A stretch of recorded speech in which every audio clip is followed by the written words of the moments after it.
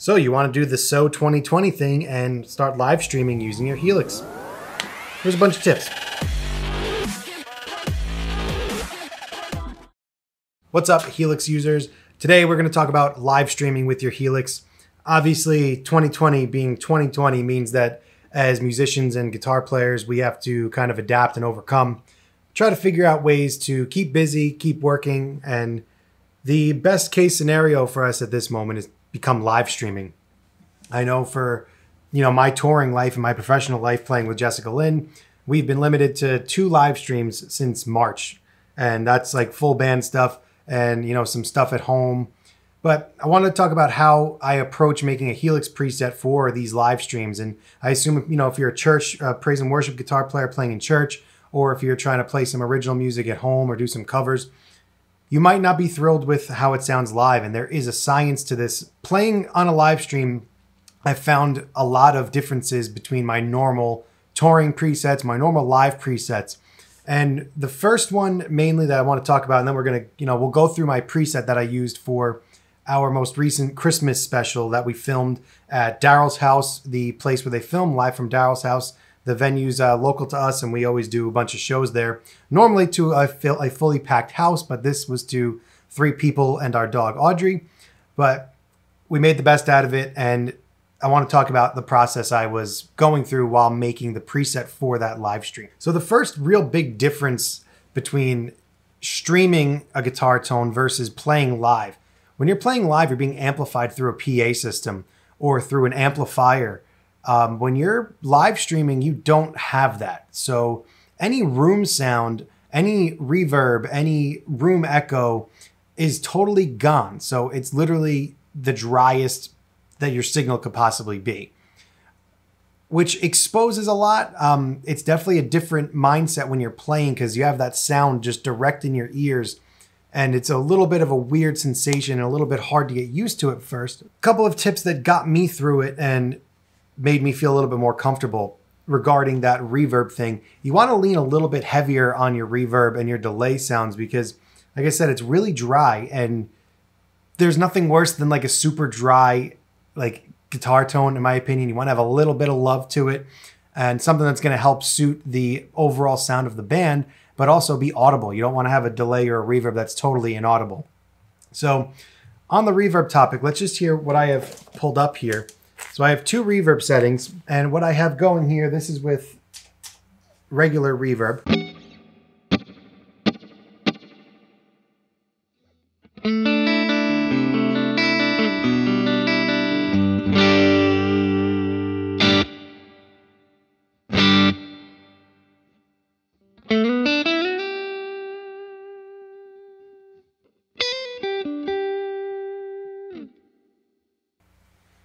So a little bit of a touch, a little bit of a, what do I got even on here? A little bit of spring on there.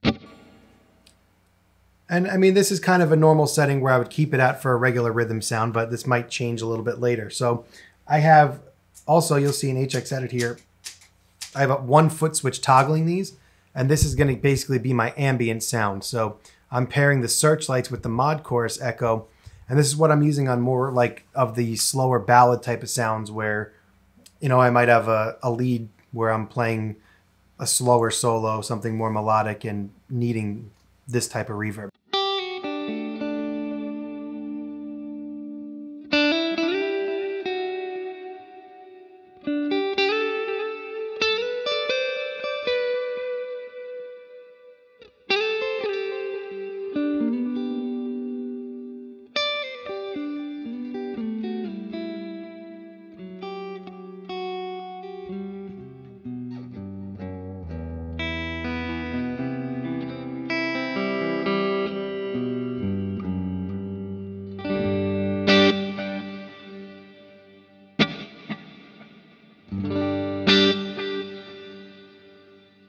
And you hear the trails and stuff on that. Normally through a PA system, that delay and reverb would probably totally explode and sound way too washed out. But in the context of a live stream, that sort of thing works.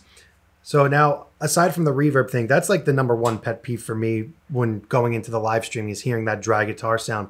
Speaking of guitar sound, let's look at the amp I'm using. I'm using the Tweed Blues amp, which I think is such an underrated amp. If you guys want to see me do like a little bit of a preset build with this is a really cool amp. This is one of the first times I ever didn't use snapshots to do amp settings. So I'm just straight up playing this amp. But for my regular clean sound, I want a little bit of a hair on it. So here's just the straight up clean sound with the less reverb.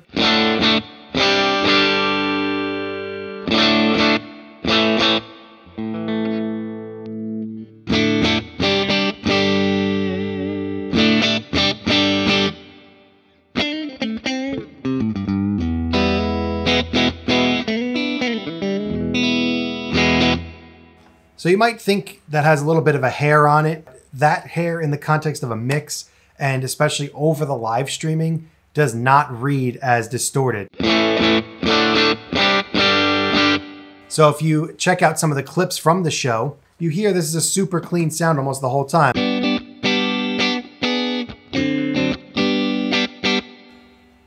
And yeah, you have that little hair, but it's just enough to keep it full sounding in my opinion. So that's the second thing. Let's go through some more of the presets. So for the majority of our show, and I'll link to the full concert below in the description, you'll see me playing this D'Angelico.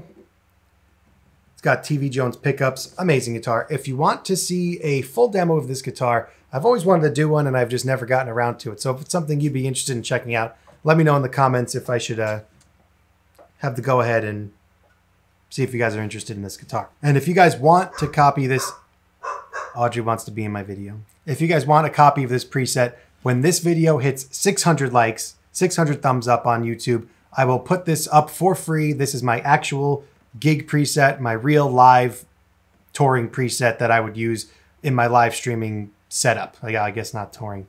What a waste of a sentence that was. Not touring, my not touring gig preset thing. So for the majority of the set, I'm using this guitar, and I'm using this Heir Apparent. And I'm kicking this sound with my foot, but my Heir Apparent's my solo boost. So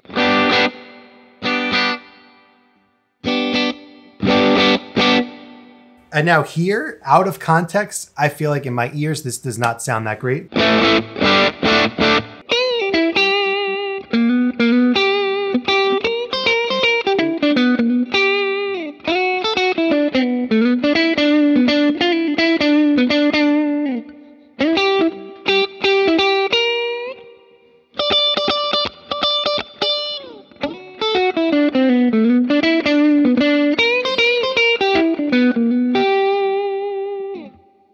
So here on its own, it might sound a little bit mid-heavy to you and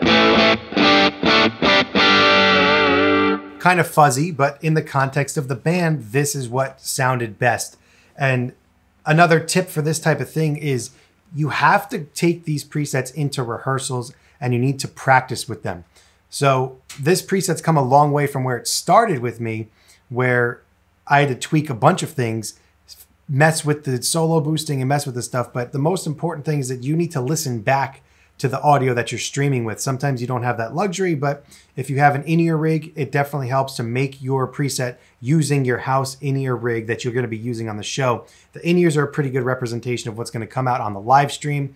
And as far as solo boosting goes, if you're lucky enough to have somebody mixing you, which we fortunately were for the Daryl show, we have Pete Moshe, the house guy there, who's phenomenal, mixing us and mixing that audio for the live stream. But if you don't have that, you kind of have to take all of the solo boosting into your own hands and really make sure that you're not overdoing it or underdoing it. So definitely need to listen back to either a streamed rehearsal, which I would recommend doing, or asking if there's a house sound man where your boost should be at and if it's too much or too little. Definitely a must when it comes to doing a live streaming preset. So between those few sounds, that covered almost the entire first half of the show, using this guitar at least. So I'm also going to talk about how I accommodate the preset to handle a second guitar. So I'm going to switch to my Les Paul Custom for the second half of the show. Right? Much better. So this is my Les Paul Custom. Been on many a video and many a gig. If you have any questions about it, ask it below. I love talking about this thing. So now, straight up, the only time I use this guitar is on one of the jazzier numbers where I stuck to the neck pickup, rolled the tone, and rolled the volume back to about 6 and got, you know, jazzy tone for a flame top Les Paul custom that's like a total shreddy looking guitar.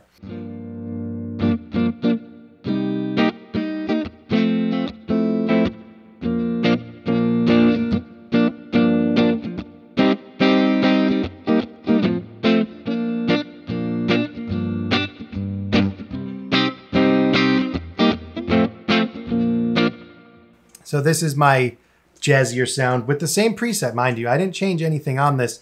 I'm just messing with the volume and tone a little bit on the neck pickup to give me that more jazzy sound.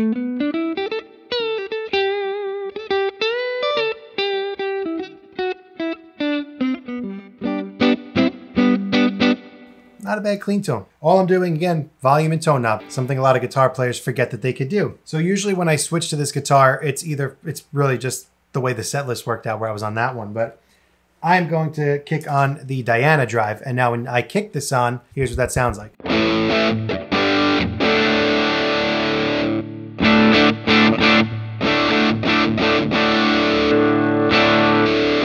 So now you might notice that the volume dipped a little bit in comparison to the bypass. I do that on purpose because I'm switching guitars. When I play this guitar, my output becomes a lot hotter. So I'm using the Diana drive as my dirty amp. Instead of using a second amp, I'm using this as my dirty amp. And I've actually got the level brought down on that so I don't overtake the band. And I also have a foot switch on here, which if you see right here, my level control, you see that changing.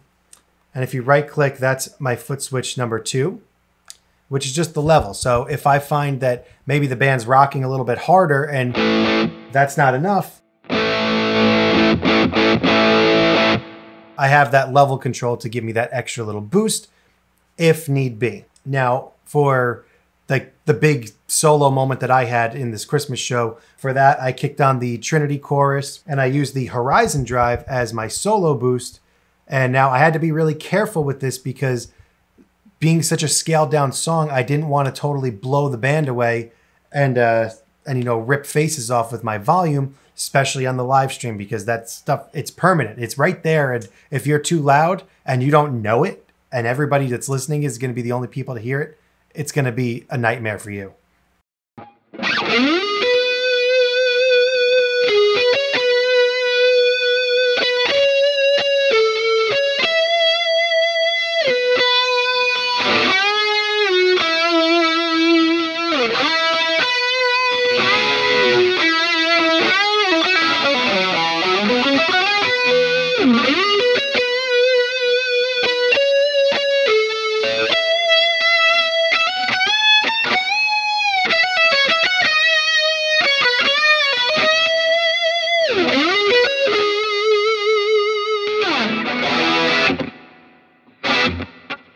So now with the Trinity chorus and with that little reverb delay swap,